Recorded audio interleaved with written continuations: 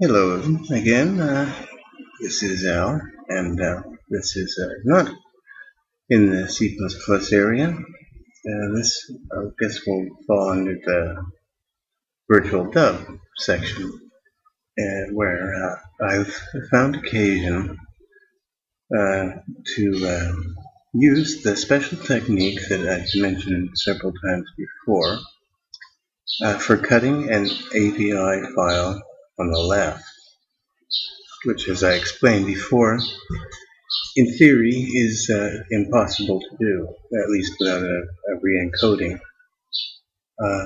In fact, a re-encoding is required, but you can do that with almost no loss. The reason for the re-encoding is that the technique involves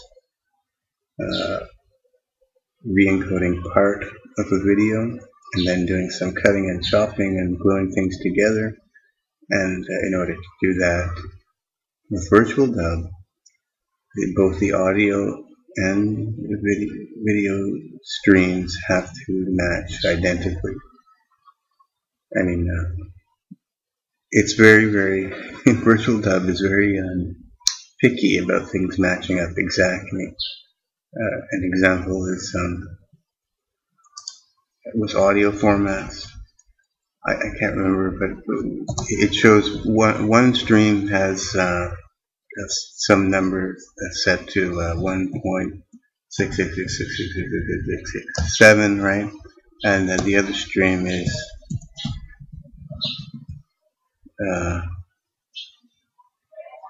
that or something, right?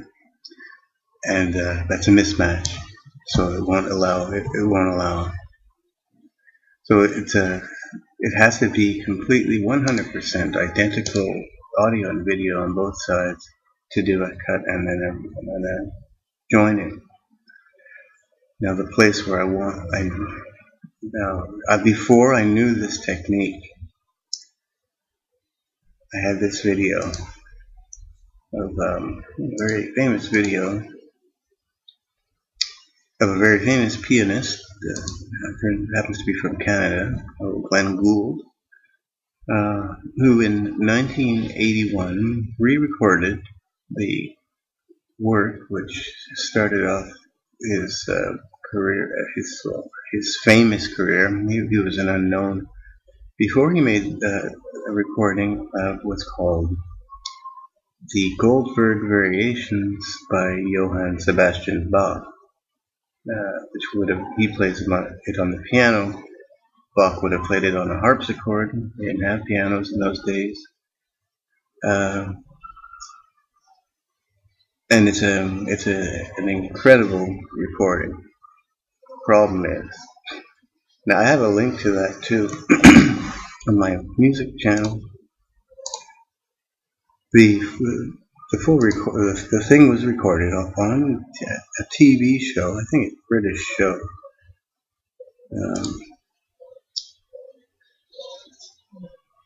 And I have a link to that. Somebody uploaded that in its entirety on YouTube. And I don't know how they got able to upload it. I think I had to upload it and lost. Things may have changed. You never know. But of course, it's available for download. Right?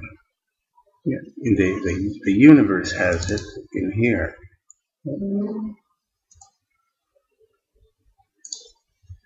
See, well, at least 9 people have it in full, at least, and some others. I don't, because I modified it. What I tried to do is get rid of the head section, which has a little bit of a really kind of a stupid interview. See, this is an hour long. The actual piece is about 50 minutes long. So there's 10 minutes worth of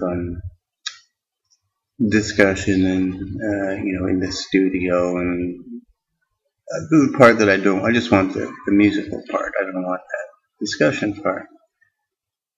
And it turns out you can't get rid of that the tail end of that discussion because it runs into the next frame, keyframe is past the beginning of the piece. So you have to include the end of that discussion if you want to get at the beginning of the piece. And I didn't like that. What I did instead, and I can just play it as well, muted, but you'll see just visually what I did is I included the musical part. I included the last frame because I can't avoid it, right? Then I extracted the audio and I tried muting out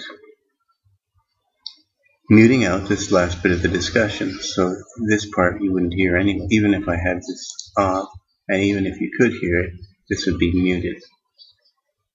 Okay, and then I made that as a separate part.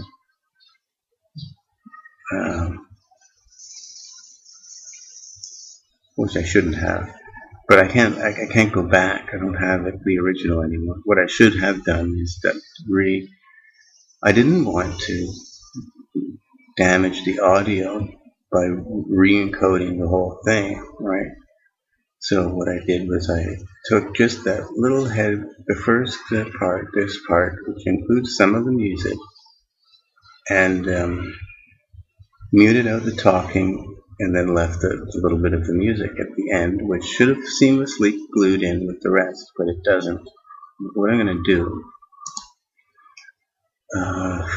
is, let's see now. One thing I can do with this recorder, I don't know if I can stick that together, is I can have it take the sound only from the computer, and you won't hear my voice. I just want to do that for a second. I'm going to take the audio out of this.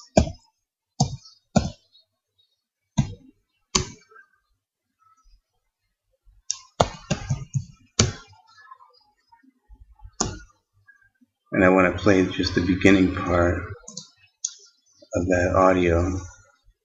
Oh, what am I? Make this a little bit faster.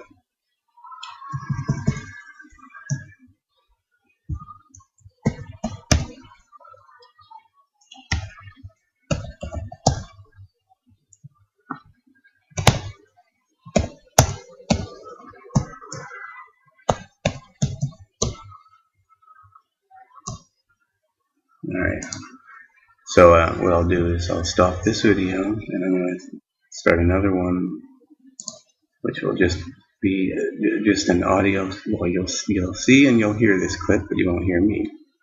Now, I'm going to say wait a second, but for you it's going to be nothing.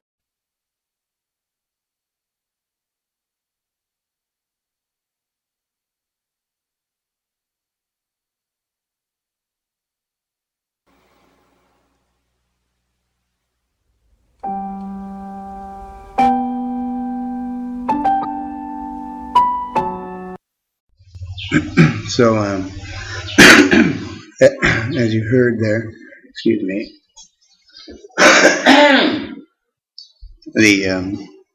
it's not the fuzzy bits. It doesn't actually have that fuzz. I just had the volume up too high. If you listened to that, you would have heard at one point it goes "week." It kind of sounds like you hear a little chirp or something. I don't know what it is, but it's not continuous. And I know it's nothing really. It's just being picky. But it provides me with an opportunity to show you how to do that correctly. I did what I could, having to include that entire sequence. Now I know how to do that. I can cut out the silent part, that initial part that was silent, where they would have been talking.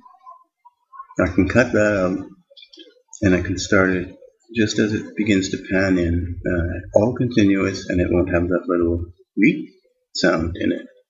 So we'll call this 6A, Part A, Introduction, and I'll have to set up, I